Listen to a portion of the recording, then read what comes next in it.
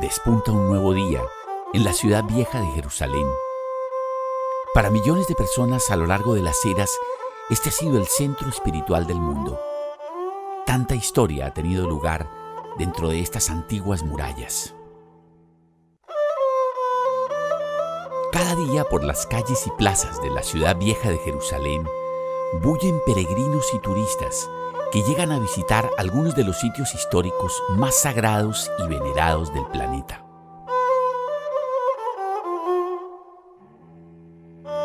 Dentro de sus murallas se alzaron alguna vez el primero y segundo templo judaicos, por lo que hoy la ciudad es el foco de la añoranza espiritual de todos los judíos ortodoxos.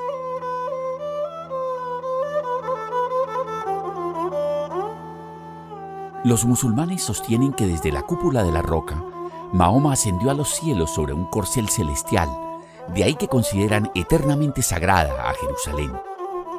Y puesto que muchos de los acontecimientos de la vida de Jesús tuvieron lugar en Jerusalén, también es considerada por los cristianos tierra santa y cuna de su religión. When you consider how important the old city of Jerusalem has been to Jews, Christians, Muslims for thousands of years, the visitor to the city may be surprised to find just how small the old city is. In fact, Mark Twain, who came through these gates in 1869, claimed that you could walk entirely around the circumference of the city in 1 hour if you walked briskly.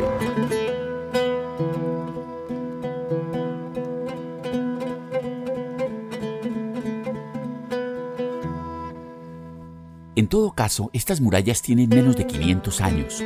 Las construyó el sultán turco Solimán el Magnífico. En su larga y accidentada historia, Jerusalén fue destruida por completo 2 veces y capturada en 44 ocasiones. Sus muros, pórticos y edificios fueron destruidos y reconstruidos muchas veces. This is Damascus Gate, one of Jerusalem's busiest and most ornately decorated gates. Jerusalén tiene otras 6 entradas que, sumadas a esta, ascienden a 7. Una octava puerta, conocida como la Puerta Dorada, fue tapiada por Solimán en 1541. Según una profecía judía, el Mesías entraría por dicha puerta a Jerusalén. Pretendiendo evitar que el Mesías ingresara por ella, Solimán la cerró. Just a little south of where I'm standing here by the Golden Gate is an area known as the Offal. The Offal means a fortified hill or a risen area. And just immediately south of the Offal is another hill where the city of Jebus once stood. Estas ruinas son todo lo que queda de la ciudad jebusea antes que el rey David la sitiara y la tomara en el 1003 a.C., para luego rebautizarla Jerusalén. David trajo a la ciudad el arca sagrada del pacto o alianza e instituyó en Jerusalén el centro del judaísmo. David longed to build a house for God where he could place the holy ark. So he bought a farmer's threshing floor from a Jebusite named Verna for 50 shekels of silver. And this was to be the site of the splendid new temple. Dios, no obstante, reveló a David que él no sería la persona indicada para construir el nuevo templo. La tarea recaería más bien sobre su hijo Salomón. Así probablemente se veía el templo de Salomón en su día. El hermoso templo salomónico se conservó durante casi 400 años, hasta que en 586 a.C., el rey babilonio Nabucodonosor conquistó y saqueó Jerusalén y puso en llamas el templo de Salomón. In approximately 700 BC, 100 years before Cyrus was born, the prophet Isaiah prophesied that a king named Cyrus would allow the temple to be rebuilt after Nebuchadnezzar had destroyed it. La profecía de Isaías se cumplió en 536 a.C., cuando el rey persa Ciro autorizó que los judíos en cautiverio regresaran a Jerusalén bajo el mando de Nehemías. Después de la reconstrucción de las murallas, un segundo templo se erigió sobre los cimientos del templo de Salomón, obra que dirigió el príncipe judío Zorobabel. A full 500 years passed before Herod the Great ordered a massive reconstruction and embellishment of the temple. Aquí podemos apreciar un modelo detallado de Jerusalén y el templo de Herodes, fabricado en 1973 por el famoso Michael Abijori, y el cual se exhibe en los jardines del Museo Israelí. En el año 69 después de Cristo, Tito, hijo del emperador Vespasiano, irrumpió en Jerusalén para reprimir una rebelión judía, y en 70 después de Cristo incendió toda la ciudad. El segundo templo judaico fue consumido por las llamas. Desde entonces, por casi 2000 años, no ha habido templo judaico en Jerusalén. A pesar de ello, miles de personas se abren paso cada día hasta el muro occidental, que según la creencia popular alguna vez formó parte del conjunto de edificaciones del templo. A este lugar acude el pueblo judío a llorar la destrucción de su templo. Aquí pueden contemplar las muchas penalidades que han soportado a lo largo de su historia y rezar por la restitución de la gloria que disfrutaron en su remoto pasado. Les está vedado plantar árboles de ninguna clase en el patio mientras no se haya construido el tercero y último templo. After the destruction of the Jewish temple in 70 AD, the Jews never rebuilt a third temple during all those years. But why? I'm joined by Robert Mandelbaum, who's an eschatologist and Bible researcher. Robert, why was this? Why have the Jews never rebuilt their temple? Well, thanks for having me, Chris. It's great to be here. After 70 AD, the Jews were scattered throughout all of the world, and there came a time when Jews were not even allowed to live or visit Jerusalem. They wanted, of course, to rebuild their temple, and thanks to the Temple Institute, which is just behind us, all the plans are already made. The sacrificial altar has been recently constructed. The priest robes have been made. Pretty much everything is ready to go. Robert, help us understand, why is it so important to the Jewish religion to rebuild their temple? What is the significance of the temple to them? Well, Chris, there's many important reasons, but the primary reason, the number one reason, is the Jewish people do not believe their Messiah will arrive until that temple is rebuilt. So what's the problem? With everything set and ready to go, what's to stop the third temple being built? Well, the problem is that building you see over there above the Western Wall. It's called the Dome of the Rock. La cúpula de la roca la construyó el califa árabe Abd al-Malik en el año 691 DC. Se erige en el centro de lo que se conoce como el Monte del Templo, en el Haram al Sharif. The Haram al Sharif is currently the site of the Al-Aqsa Mosque, which has a silver dome, and the Dome of the Rock, which has a golden dome. And it has a tradition from the 12th century of being the place where Muhammad's stepped off of the earth and onto his horse, and then the horse was taken up into heaven, and so was Muhammad. That's a very late source. It is not from the Quran, but it's a traditional Muslim source. It's the Haram. A lot of people call it the Temple Mount, Dome of the Rock, the Al-Aqsa Mosque. It's this incorporated area that I call the Temple Mount platform that is 36 acres that's up on the Temple Mount area. And it's controlled and managed by the Muslims. And the Jews desperately would love to build their temple there. They believe it's somewhere up on that platform. A lot of people say it's the south or the north, or they're not really sure to where the temple was, but most people will say that is the area of where Solomon's and Herod's temples once rested.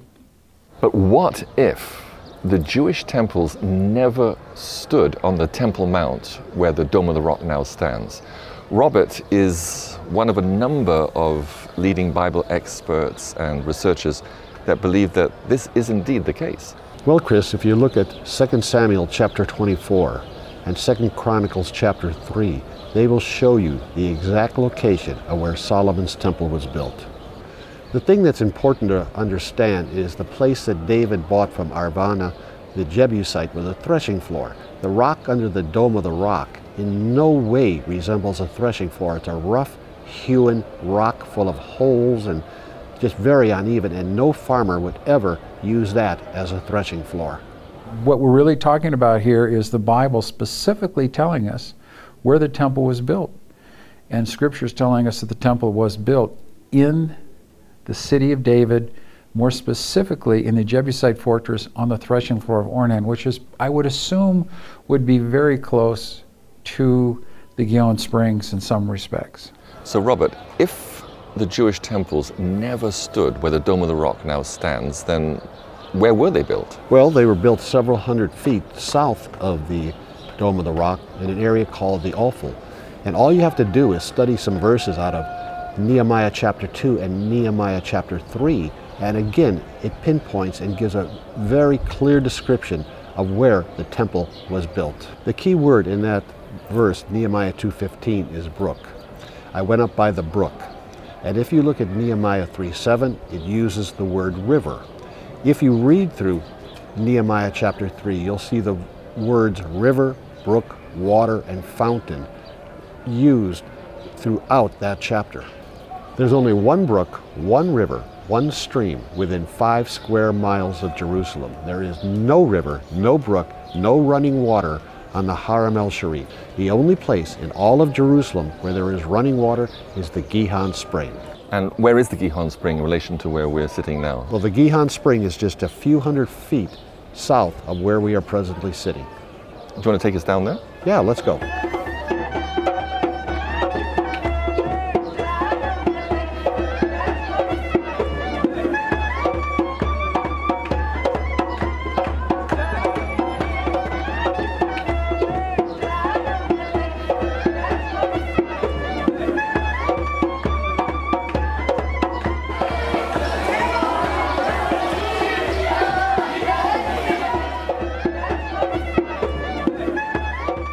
We've come now down to the Gihon Spring, which flows out of Hezekiah's tunnel. First of all, tell us about Hezekiah's tunnel. Well, Hezekiah's tunnel was, of course, built during the reign of King Hezekiah, when Jerusalem was under imminent attack from the Assyrians. Hezekiah took the Gihon Spring, built this tunnel, and channeled the waters of the Gihon through the tunnel which you see before us. And what is the relevance of the Gihon Spring in relation to where the temple once stood? Well, when the ark was in Shiloh and David brought the ark from Shiloh, he placed it at the Gihon Spring. King Solomon was anointed king at the Gihon Spring. And when King Solomon, of course, became king, he built his temple, King Solomon's temple, which was built up the hill from where we're standing on the Ophel. So the waters of the Gihon Spring are very pure? Well, they were at one time, but in 1067 there was a major earthquake in which 25,000 people were actually killed. The topography of the area was changed, and the waters of the Gihon became bitter. So the Gihon, and it's amazing, a siphon spring, one of only maybe a dozen in the whole world that work that way. So it's an amazing water system that you have there. Gihon means gusher, because what would happen several times a day, this water would be gushing out of there. And like I said, if you look in any ancient tell, a tell is an archaeological, artificial mound. You need 4 things to make a city. You have to have food, water, road, and defense. Any ancient city had to have that. In Jerusalem, there's only one water source. One. There's not 2, there's not 5, there's not 3. There's one water source, and not a small source. One major water source, the Gihon, the gusher. The Gihon Spring was very unique in structure. It is literally a siphon spring, and well known to geologists and hydrologists of being something that can literally pump something a great height. The Gihon Spring is similar to geysers, like Old Faithful, but without the heat. That it could pump water 40 stories, 400 feet, from the bottom of the Gihon up into the temple. And there are 5 historical sources that tell us that it actually happened, that there was a fountain inside the temple.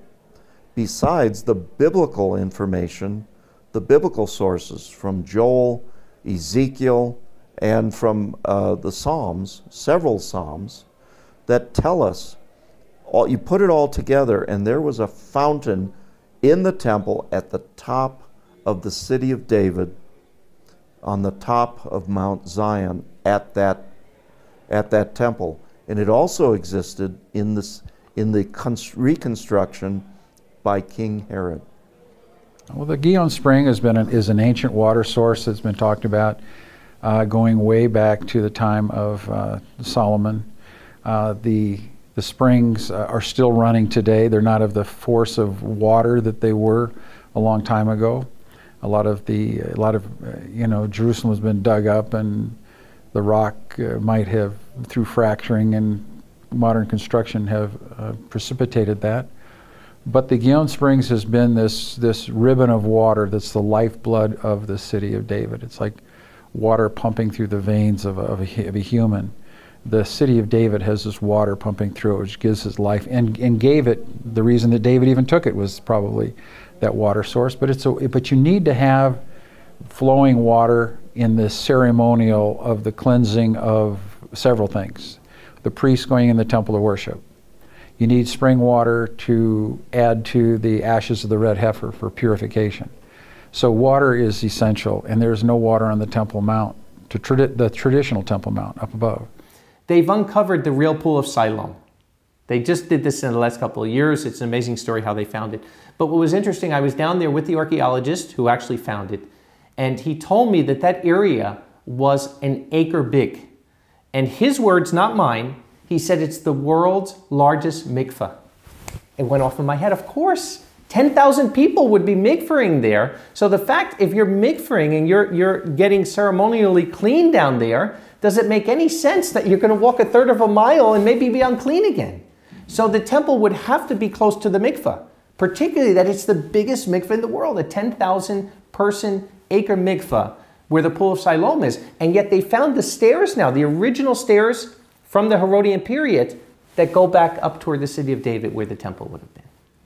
So if the temple stood over the Gihon Spring, then how did the buildings up on the Haram al Sharif, how did they get their water? Well, there's 37 cisterns up there. They're very big.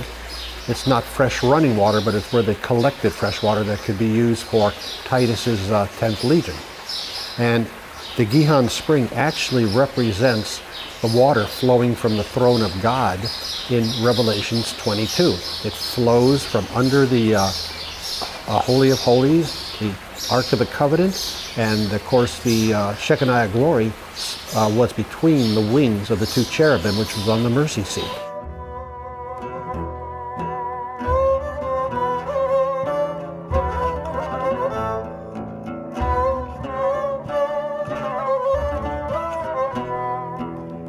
We're here in the city of David, where so many things happened in the Bible. And very interesting that, do you know, just 100 years ago, nobody knew this was Mount Zion. Most people thought up to the north of here was Mount Zion. And it was actually by an accident that they even found out that this was Mount Zion by finding the tunnel that goes into where Hezekiah's tunnel is. So if they could get Mount Zion wrong for all these years, the most important mountain in the Bible, could it be possible that they could possibly get wrong the location of the temple? The historian Josephus actually proves this. Many people will say, oh, Josephus exaggerated. Josephus wasn't true on what he was saying. But when you realize that where we're standing here in the city of David was really where the temple was, and just to the north of me, where the harem is, was actually the Fort Antonia, Josephus' writings not only become reliable, but they become most accurate. Josephus told us that the ridge we're standing on, which would have been the northern tower of the temple, was exactly 600 feet from valley to valley. Here we are standing here. This area we're standing here from valley to valley is exactly 600 feet. Not 610 or 620 or 580, but exactly 600 feet, exactly like Josephus said.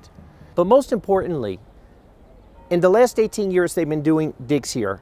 And those digs, at least in my estimation, have proved what Dr. Martin's theory was and what many other people are coming to the conclusion, that the area we're standing in right now in the upper part of the city of David, the Ophel area, was indeed where the temple was.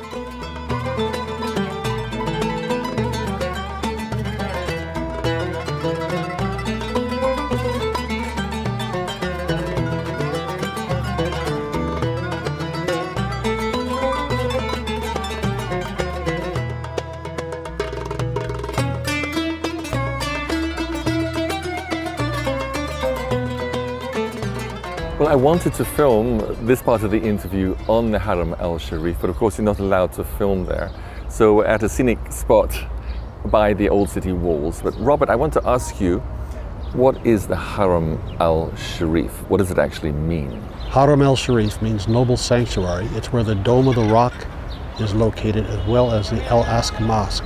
It's the third most holy place in the Islamic religion. And it's quite a wide area. So back before the Dome of the Rock and the Al-Aqsa Mosque were built, back in the time of Jesus and the time of the temples, if the temples weren't standing there, then what was up there in that large area?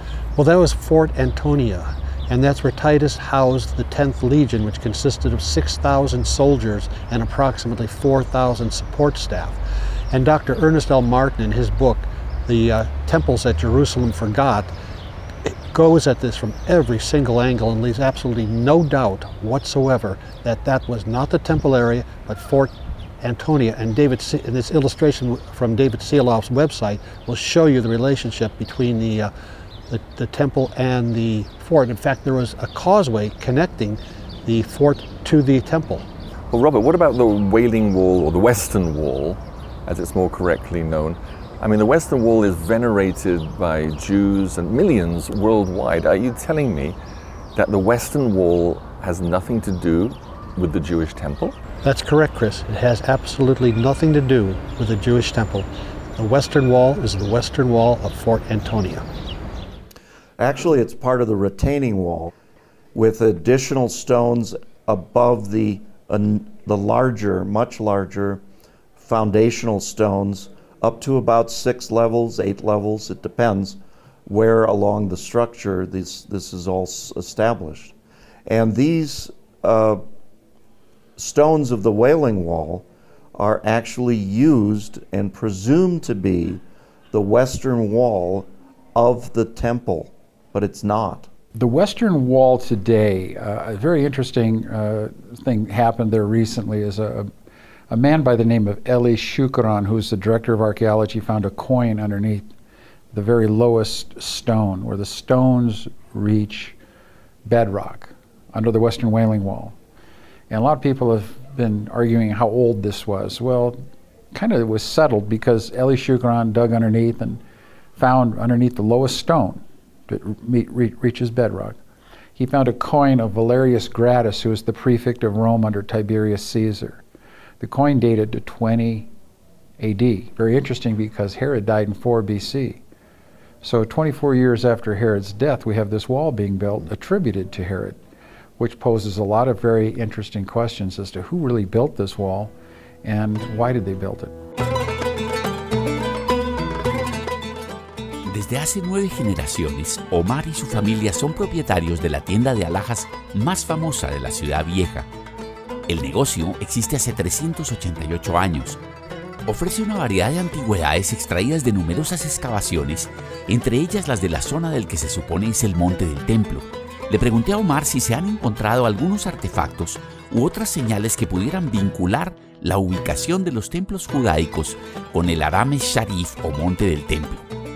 Actually, regardless to the excavation that started after the war from 1967, and we know and everybody knows through the experts that they brought and from all over the world, the historians, and through pretty much like digging in every spot, in every centimeters, you know, they flip everything, even each inch was digged, you know, they couldn't find any evidence that the Temple Mount is beneath the Haram al Sharif, or what they call the Temple Mount now. And that's a fact, you know, everybody knows that, you know. I think that all those stones that are up there today that you see on the Haram or from a Roman fortress, of course there's been a lot of additions since then of people that have come in and conquered, moved around, but basically a lot of those, I think, most of them were generally part of a Roman fort called Fortress Antonio, named after Mark Antony. It housed the 10th Roman legions, which was about 6,000 soldiers and about 4,000 support personnel. It would have been like a city up there. Josephus, in fact, describes it as being the size of several cities, but we see the Roman forts. We don't see a couple of pup tents and a bunch of people walking around with spears and shields. It was a machine. They had roads, they had bakeries, they had brothels, they had courtrooms, they had barracks. It was like a city. And today we've never found any remnants of where the Roman fort was. And of course the fort would have been quite large, and I think archaeology would have revealed something by now if it was located somewhere other than on the Temple Mount. Another reason the harem couldn't be the temple is when we look at the historical records. Let's go to Josephus. Josephus clearly said that the city was so raised that you would never even know a city stood there. And we see it when we go in ancient Jerusalem. You see that everything was destroyed from that time period. In the New Testament, Yeshua said the same thing. He said not one stone would be upon another. And there, in what they're calling the Temple Mount, the harem, you have 10,000 Herodian stones, 10,000. So not only do you have 10,000 stones that aren't supposed to be there, but if that's the temple and not the Fort Antonia, the stones should not be Herodian stones at the base, they should be Solomonic stones. So that fact alone, that there's no Solomonic stones, but they did find the Solomonic stones in the city of David, and they did find the tower that Nehemiah built. They found it there. They have the archaeological evidence of the oil lamps and the pottery from the Persian era from that time. Clearly shows that the temple had to be in the city of David and not in the harem. Antonia, which we believe is the Haram al Sharif, or the Haram al Sharif was the remnants of Fort Antonia, encompasses an area of 36 acres. And basically it is the size of a typical Roman fortress, according to schematics and even remnants of other permanent Roman fortresses all over Europe, in Germany, and other places, even in Africa. The fort that was built by King Herod of Israel is typical of a Roman fortification built to their specifications of that time period. Another thing that most of the historians have neglected is the fact of, Josephus tells us the size of the temple. The size of the temple was 600 feet square. It was a square. It's very, very simple when you look at the records. Now, it was enlarged by Herod, but certainly not to the point of the size that you see the harem. Now, the interesting thing when you look at the size of the harem, it's 96% exactly the size of every ancient Roman fort. And remember, the Roman fort was the property of the Roman Empire. Just like today, United States of America has hundreds of bases in different countries. Those bases are owned by the United States of America, even though they're in a foreign country. And it was the same thing in this time. So when you're looking at that fort, not only the size of it had to be standard, but also remember that in an area where Jews were not intermingling with Romans, it had to be big enough that you can house your at least a legion of soldiers. That beside the soldiers that you had to have personnel that was working. You had a red light district. You had to have restaurants. You had to have probably 10 to 15,000 people. And whenever you look at a model of Jerusalem, like you saw in Jerusalem by Yonah, they always make Fort Antonia this tiny little fort that couldn't probably hold 100 people. The model that we have at the Israeli Museum is a beautiful model. It's a great piece of art, but a poor piece of historical reflection. For instance, I believe that the Roman fort there is ridiculous. It's just this little appendage. The mighty Roman fortress has been reduced to this small little caricature that they have there in that model. So I don't think that the model maker there made an accurate representation. But what he did do is he's impregnated into the mind of a lot of visitors a warped concept of the size of the Roman fortress and where the Roman fortress is. I'm really surprised that most people don't go up and say, this is ridiculous. What do we have this here for, this size and this dimensions? The Roman fortress was immense. And it wasn't just this small little appendage that they have there, because we know that they had the 10th Roman Legion, which was about 10,000 people. That area could have held maybe a couple hundred people that we have at the model at the Israeli Museum. And even in the New Testament, when you look at the Apostle Paul, when Paul, now they don't even know who he is. They're thinking he's this Egyptian that did this. And here it is, this nobody, because there was a plan to kill him on the way to Caesarea. They send 450 soldiers and accompanying men with him. Now, if there was only 600 soldiers in that fort, is it logical that almost every single person in the fort is going to go with an unknown person that they don't even know who it is? Of course not. So that alone shows us there were thousands of people. I mean, Jerusalem was a place where there was a lot of trouble going on, particularly at holy days, and there were thousands of troops that had to be there to quench any kind of trouble that would come. And like I said, the dimensions of the harem being exactly the dimensions of every Roman fort and completely opposite of any dimension of the Temple Mount that's told to us in the historical records is another proof that that just couldn't be the Temple Mount. We're on the Mount of Olives overlooking the old city of Jerusalem, where we get a very clear view.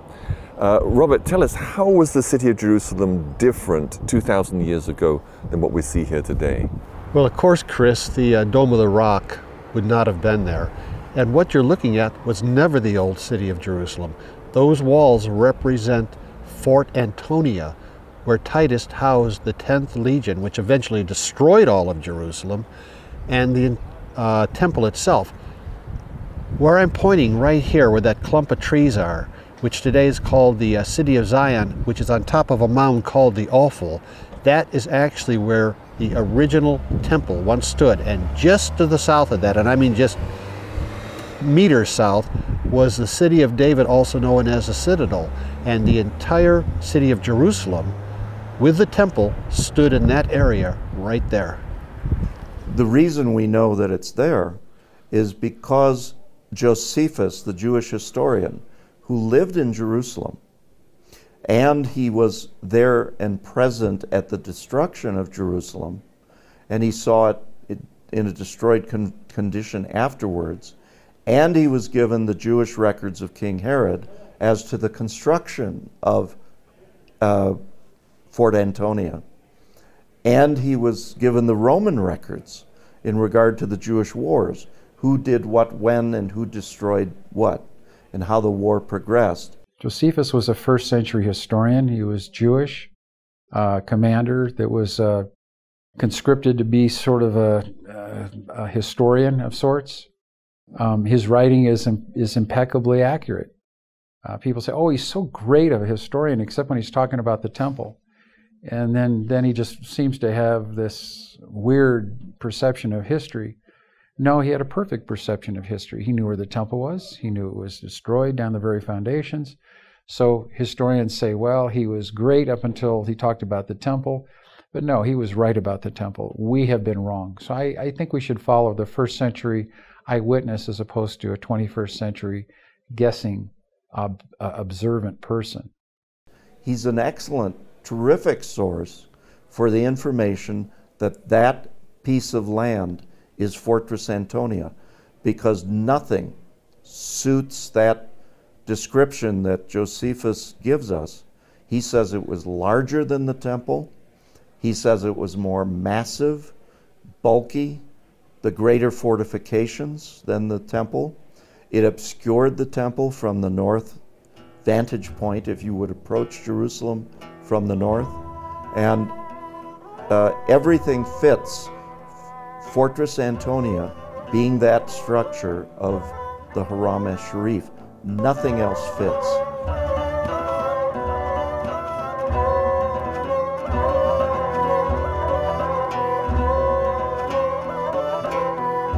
Ahora bien, suponiendo que fue la fortaleza Antonia y no el templo judaico la que existió en lo que hoy llamamos el Haram al Sharif, ¿qué era entonces la roca hoy consagrada que yace dentro del domo de la roca? Well, there are a lot of people that have questioned what is the rock doing under the Dome of the Rock. That's pretty much what it was named after. I'm really interested in what the Bordeaux pilgrim said in 333 AD when he was at the Church of the Holy Sepulchre. He said he looked due west, and all he could see was the long wall of the Roman fortress. That's very interesting, because when you go to the Church of the Holy Sepulchre and look west, all you see is the long wall of the Temple Mount. So according to the Bordeaux Pilgrim, and what I can understand he is relaying through his words, is that he's actually looking at the Roman fortress, and he is describing also that that rock was the praetorium where the prisoners would have stood on this rock when they were pronounced guilty.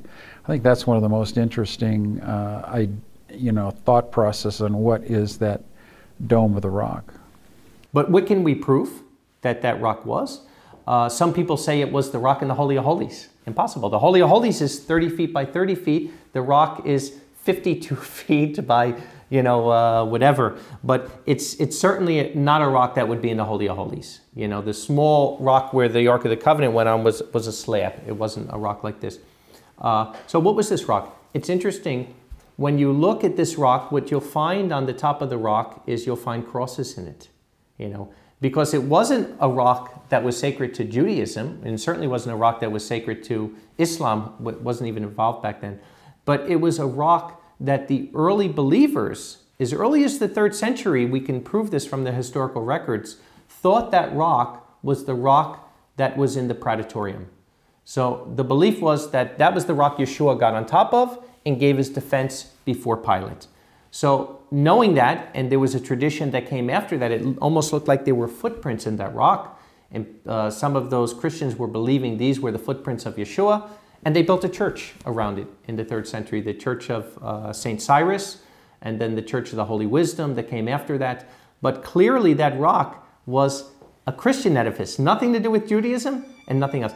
En el año 70 después de Cristo, los romanos resolvieron extinguir definitivamente la rebelión judía, y Tito, hijo del emperador Vespasiano, irrumpió en Jerusalén con 65.000 hombres. Calcinaron toda la ciudad y el templo. Jerusalem was pretty much destroyed. We're talking about Hiroshima. You see Hiroshima, where it's just you see a few standing little walls and whatnot, pretty much was eradicated. Eliezer in 73, who was the general of Masada said that everything was with utter destruction, except for that of the camp of the Romans, which is the Roman fort.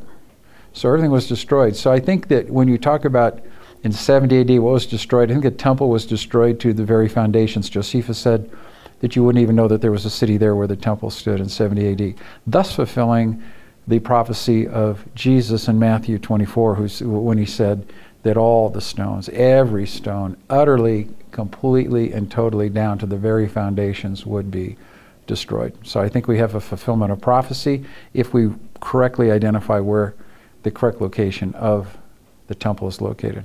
Fort Antonia remained on the Haram al Sharif under different names. In other words, when did it stop being Fort Antonia? Mm-hmm. After Jerusalem was destroyed, it had a different name. It was actually the center of Aelia Capitolina, which was the renamed terminology for the city of Jerusalem. Emperor Hadrian decided to eliminate Jerusalem by changing the name and causing the reconstruction of the entire city. And it became to be quite a large city, and for a long period of time it was a Roman fortress housing the 10th Legion Fretensis until about 250 years after the destruction of Jerusalem. That 10th Legion was based there. The temple was destroyed in 70 AD, and then it really wasn't much of a city until it was rebuilt and renamed Aelia Capitolia, which was its new name, and it was a new city. So then it really took a very strong resurgence after the time of Constantine, when Constantine built the Church of the Holy Sepulchre. Then it really started taking off again, and then from then on it had a steady growth up until the time of the Crusades in 1099. Took another growth spurt there, and then it's pretty much stabilized after that, after the Muslims had it in the 7th century.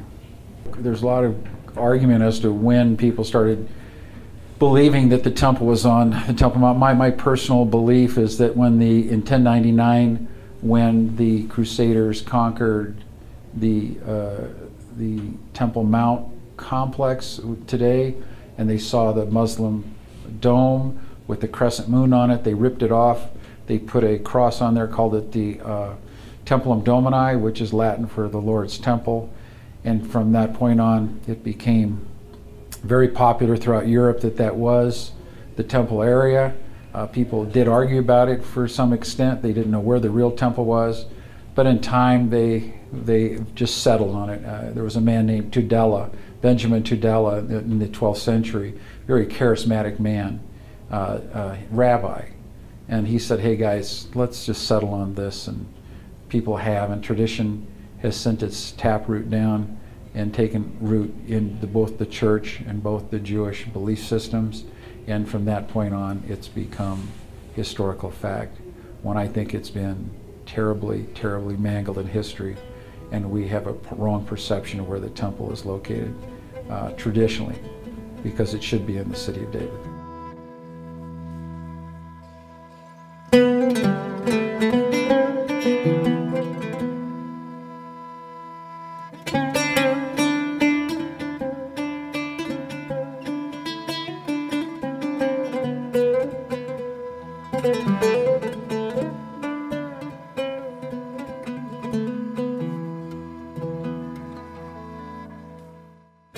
Well, from where we are on the Mount of Olives, we can see behind us the graves of thousands of Jews who wanted to be buried here.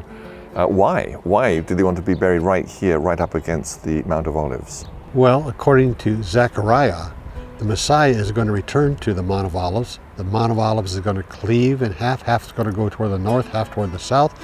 And the Jews as well believe this is where the resurrection is going to take place. But of course, the Jews believe that the Messiah can't come until the temple is rebuilt. So if it could be shown that the temple never stood where the Dome of the Rock now stands, but stood somewhere else, then that would solve the problem. It would, Chris, because that temple right there, the Dome of the Rock, is the most contested piece of real estate in the entire world. It could be a trigger for World War III. And if it could be proved, and not only proved, but accepted, that that temple stood on the offal south of Fort Antonia, it could bring about some type of a peace covenant. What do you mean by a peace covenant? The Jewish prophet Daniel, in Daniel chapter 9, prophesied that there would be a world leader that would arise and would confirm some type of a covenant that would bring some measure of tranquility to the Middle East. Even now, as wars are raging in Yemen, Libya, Syria, Iraq, Saudi Arabia is involved, this would bring about some measure of peace to this situation.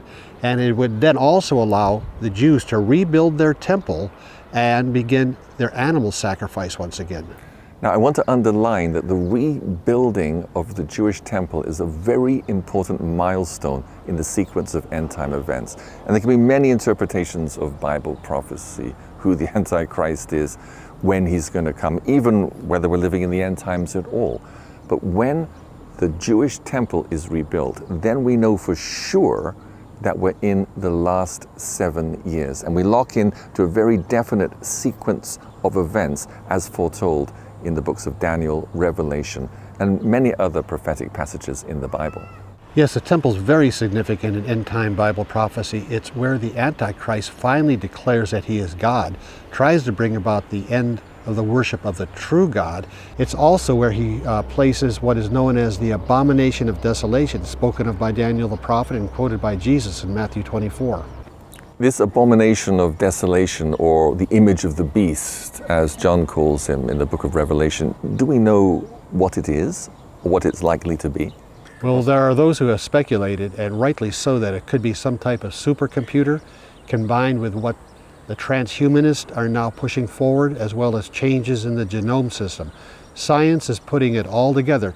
Never before in world history that we know of has it been possible to track every man, woman, and child. But the Bible does talk in Revelation 13 about the mark of the beast, the famous 666. And somehow this abomination of desolation is what is going to be able to put that into practice and try and force people and cause people to take the mark of the beast, that no man may be able to buy or sell, save he that had the mark or the name of the beast or the number of his name. It all comes down to economics, Chris. If you don't have it, you can't buy and you can't sell. Pero nada de esto puede ocurrir hasta que se edifique el tercer templo judío. Esta imagen creada por un dibujante muestra cómo se vería el tercer templo construido sobre el Haram al Sharif. El Sanedrín ya ha nombrado un sumo sacerdote y todo está preparado para reanudar el ritual del diario sacrificio luego de un paréntesis de 2000 años. And if the Jewish people could accept the overwhelming evidence that the temples never stood on the Haram al Sharif or the Temple Mount, then construction of the coming temple could begin immediately. But will it? Or is tradition too strong? I think traditions are too strong until an event occurs which makes people really look at the facts. So until that time, I think we're going to have tradition is going to be stronger than historical fact. But tradition can change, but it takes a wrecking ball event to make that change in paradigm. Because like I said, that spirit of tradition overrides the truth. So that's what we're dealing with down there. And that's what I say. What I say is, look, there is enough evidence that I could prove to anybody that the temple was in the city of David and it wasn't on the Haram. If I'm wrong, prove me wrong. Let's start dialogue. You know, if somebody can start a dialogue, and I've been looking for it for 15 years. You know, I'm not an argumentative person. I'll sit down, I'll listen to what has to be said. Prove me wrong. You know, prove Dr. Martin wrong. And yet up to this point, the problem isn't that they can't prove us wrong. The problem is they don't even want to start a dialogue. In this film, you've heard the opinions of a few of a growing number of archaeologists, historians, and academics who are convinced that the first and second Jewish temples never stood on the Temple Mount or the Haram al Sharif. If they're right, then there's nothing to stop the third Jewish temple being built immediately in the city of David on the southeast ridge of Jerusalem. One thing is certain. According to Bible prophecy, the temple will be rebuilt, and both Jews and Christians are looking forward to that day.